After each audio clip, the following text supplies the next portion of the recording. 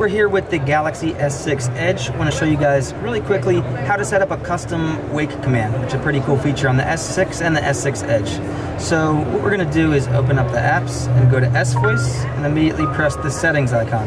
Then you just press voice wake up. You're going to turn it on, and then you can choose a custom wake command. So we're going to use Open Sesame. So just press start. Open Sesame. Open Sesame. Open Sesame. Open Sesame.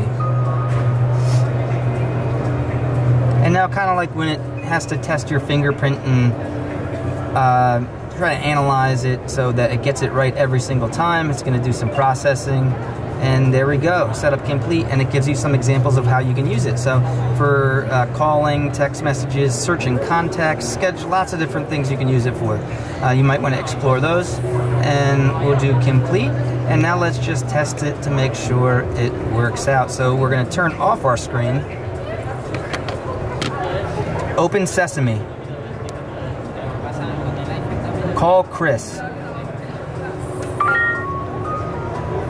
And there you have it. We've set up a custom wake command on the Samsung Galaxy S6 and S6 Edge.